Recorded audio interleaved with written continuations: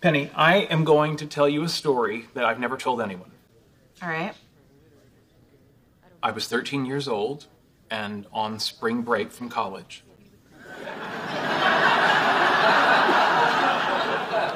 Not relating. Go on. I came home early because they ran out of math to teach me. Oh, now I'm with you. All right. My mother was at Bible study.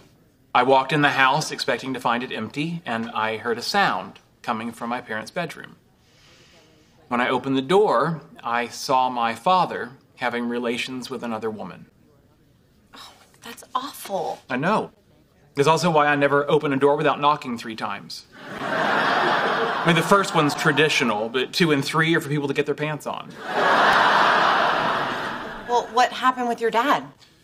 We locked eyes, I ran to my room, and we never ever spoke of it. Poor thing.